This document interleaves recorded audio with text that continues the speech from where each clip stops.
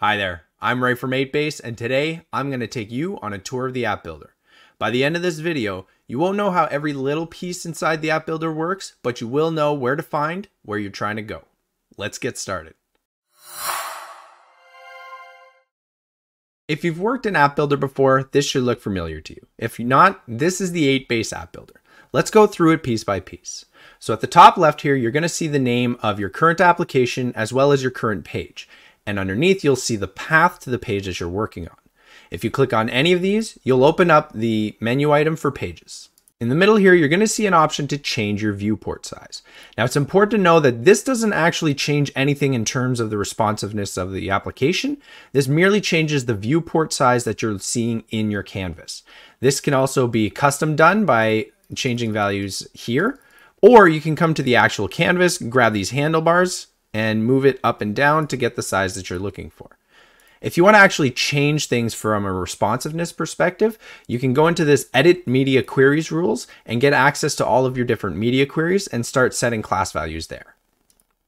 Next, you're going to see we have this backup button as well as a drop down right next to it. So what this does is this gives you the ability to back up the application that you're working on at a certain point in time.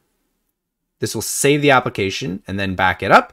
And so if you're doing a bunch of changes and you want to restore back to that, you can simply click the drop down and click the version that you want to restore. Next to that is your save button. This actually saves the application. So you can see right now we have a green dot. And if we make any changes whatsoever, like let's say we change shirt to kit here, you'll see that that green dot actually changes to red. The red means that you have changes that haven't been saved yet. And when you click on the save button and the save occurs, that dot will change to green. Next are our preview and deploy buttons. Now, preview gives you the option to take a look at what your application would look like when deployed, whereas deploy actually deploys the application to production. We have another video that goes into a bit more detail on this. Next, you can see we have this errors and warnings buttons. And what this does is this indicates to you if there's any errors inside of your application or any warnings. So right now with these checkboxes, you can see that we don't have any errors, we don't have any warnings. But let's say we were to try to reference a variable that doesn't exist, call that potato. You can see that now our error here has actually changed to 1, indicating that we're trying to reference something that's not defined. Let's change that back so that we have no errors in our actual application. This help button here will give you a lot of resources to be able to learn more about 8base and how to use the app builder. This Teams icon right here actually indicates when there are multiple users working on the same application. Here you'll be able to click and see all of the different users that are currently working in the application. So your coworkers, the developers that you work with on this application will show up here when they're using it in real time at the same time as you. Finally, this last button here gives you the option to log out of the app builder. Now that we've got the top done, let's go down the left. So the first icon we see here is our pages menu item. And what this does is it gives you the option to navigate between pages, check the settings for your pages. It also lets you do the same thing for layouts and as well as dialogue. So pages, layouts, and dialogues each have their own section where you can create and manage. You have a search bar here if you want to, narrow down the options that are available. Next, we have state. And in state, there's going to be two options. There's going to be local, which is state that's local to the page, and global, which is state values that are global to the entire application. Again, we have a search bar, so you can narrow things down if you want. And the state is separated into different sections. So we have custom entries, which are all state variables that you created manually or that have been created when you drag and drop certain input components onto your canvas. Requests is all of the state values that are related to data requests. Resources are all of the resources that you have set up for your application. And router is basically state values for all of the pages that you have. It's important to note that router state values are available in your code with router dot, and resources state values are available in your code with resources dot. Requests and custom entries can be referenced directly.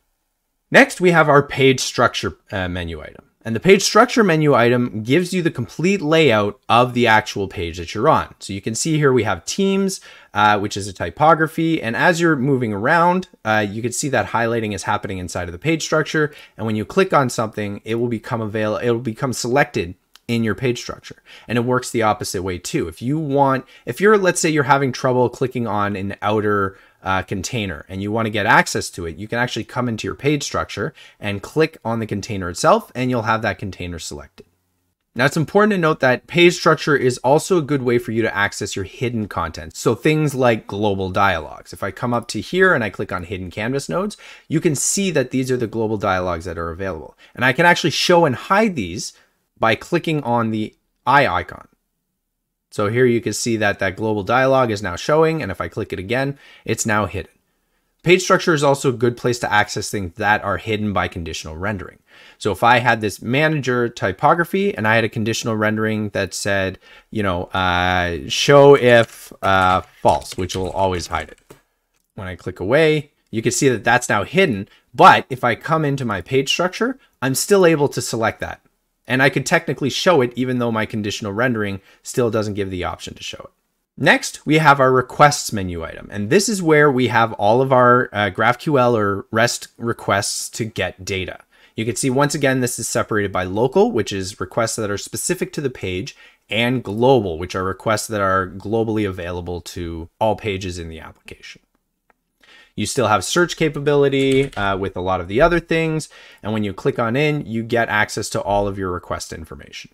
We'll go into greater detail on requests in another video. Next, we have the functions menu item. This once again is separated into local functions for just this page or global functions that are available to the entire application. Same search capability, and when you click on a function, you get access to the actual function code as well as the arguments that can be passed through.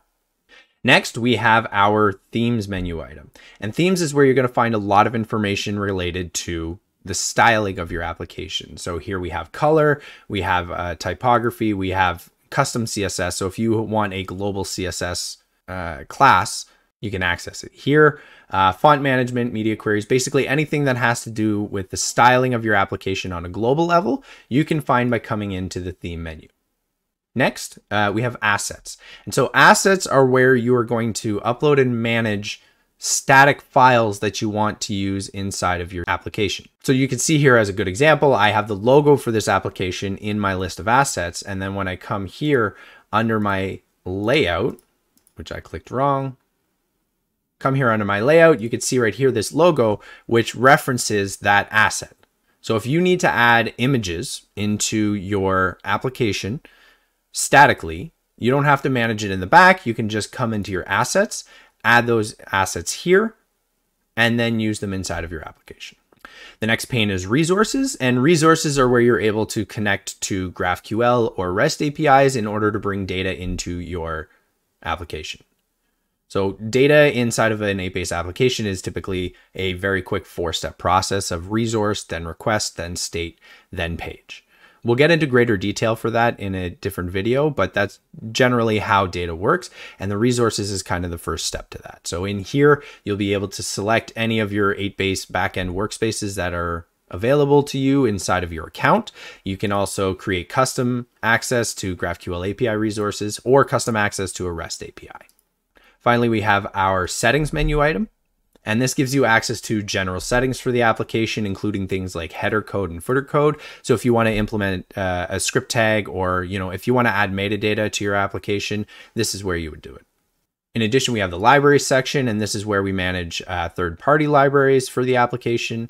Deployment is where you manage more of the settings for deployment, things like your SSL certificate, or if you're using a different domain than the 8-base domain, this is where you would manage all of that. And then global navigation is for global events, the before each and the after each. So here is where you would put code that you would want to be executed before every page is loaded. In this application, we have, theme mode related stuff as well as authentication related stuff. But this global navigation events is where you would put that. Now that we've got the menu sorted out, let's take a quick look at everything else that we're seeing here. So the first thing we're seeing here is the canvas, and the canvas is where, we do all of the visual development of our pages. We have all of our different components. If I load my Teams page here, you can see that you have all of your components. I'm going to execute this request to get data in, and this is where the canvas is where you do all of the magic, right? You have your components here that you can drag and drop onto your canvas. And your canvas is where you kind of manage all the little pieces. You can select, you can, clone, delete components, do whatever you need to. The canvas is where all of the visual work happens. Finally, over on the right, we have we have three different things that occur here on the right. We have our components, which is all of the individual components that you want to drag and drop on here. We have groups, which when you're creating a bunch of pieces of components together, you can actually group them and create a reusable component. And that will actually show up here under the group section. And finally, when you select a component, you're going to have three options that come up for every type of component. You have properties, you have styles, and you have events. Now, properties is where you set all of the different component specific properties. So here you can have like ID, title, class. These change depending on what component you're working with, but it's important to note that you also have this custom properties section. So if there's a property you're trying to set that doesn't exist inside of this properties container, you can add a custom property. So for example, let's say ARIA labels are important to you. I can set an ARIA label here, give it a value that says, I don't know, team container, and I've set a custom property for that component. The next pane for every component is styles, and this is where you do all of the styling for your components. Now we have a lot of common ones depending on what you're working with. For example, a container, you have all of your layout stuff. There's spacing, flexing, grid related stuff, sizing, and all of these once again change depending on the component that you're working with. If you're working with a typography, right, you can see a lot of text related stuff here. And it's important to note that once again, we want you to be able to customize everything. So even if there's a CSS style that doesn't make sense here, you can use custom style in order to set whatever CSS you want. So for example, we have, this little icon here that shows off the color of kit, the color of shirt that the team wears. And you can see there's a little shadow underneath to make it stand out a bit more. Now there's no standard setting here to be able to set CSS filters, which is what's used for that shadow because it's an icon. So if you come down into custom style, you can see that I've set standard CSS here to create a drop shadow filter inside of CSS. So even if you don't find the style you're looking for here, you can just add it the way you need to. Finally, we have the events pane, and the events pane is what gives you access to write JavaScript code for JavaScript actions. So if we come here in our events and we hit plus, you can see that for an icon, you can do a click, a mouse over, a mouse out, mouse down, mouse up, all of the different events that are available to HTML components and HTML elements, you can find them on here. And when you click on one, you have the ability to choose whether or not you want to do a standard navigation, run a request, run custom code, run a function, which is a function that you create over in the functions section, or update a state variable. And if you click on any of these, then you have specific options to do the work that you want. The last thing to note is you're going to see this part a lot. So this is what's called a Monaco editor. And it's basically the ability for you to edit JavaScript and get access to all of the different things like autocomplete. So I can come in here and I can start typing out state variables, and you can see that they start showing up, and you can just click into them and get access to all of the different autocomplete stuff that you're used to seeing inside of your own IDE. And this is available pretty much anywhere where you can write code, which is pretty much anywhere. Because if I look over here, let's say I've got a typography and I want to set the text, right? Well, I could set the text, stand in a standard literal format by just saying, hi there. Or I could set the text with code. So here I have my code and I could say item.name, which is the name of the team. And that code shows up there. And in addition to that, when you click on this expand button, this is where you can actually see the code.